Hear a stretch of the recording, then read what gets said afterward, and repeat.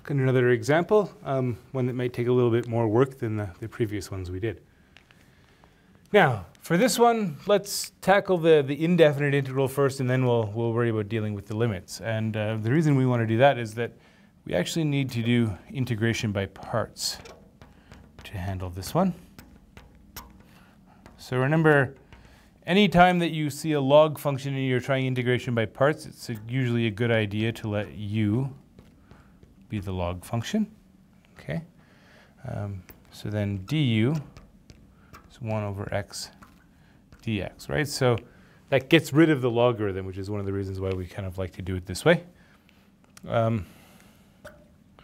dv then is 1 over x squared times dx, and integrating that means that v needs to be minus 1 over x. Okay, so we get minus 1 over x log x, okay, minus the integral of v, so minus 1 over x times du, 1 over x dx. Okay, so what we're going to get is minus 1 over x log x. Okay, and then, well, that's going to be minus, well, plus, minus becomes plus. That's 1 over x squared.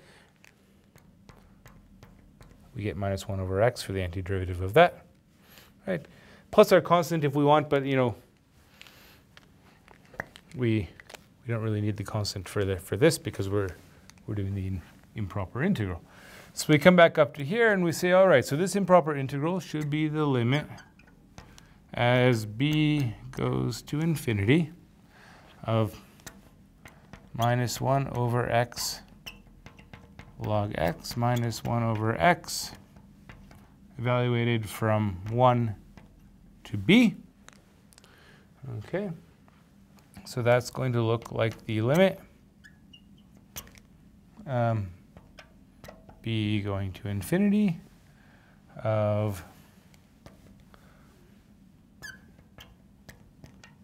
minus log b over b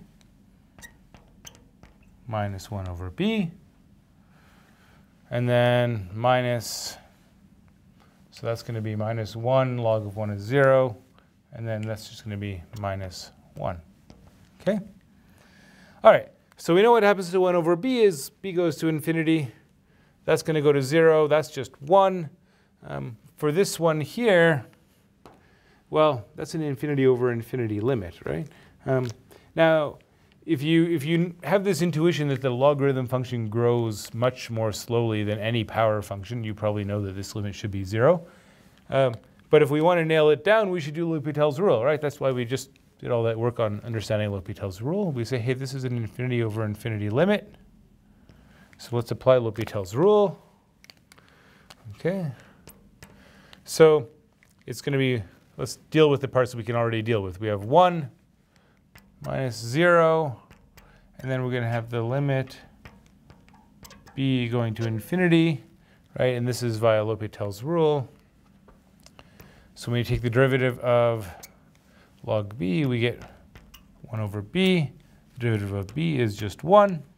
And of course, as b goes to infinity, that goes to 0. So we get an overall value of 1.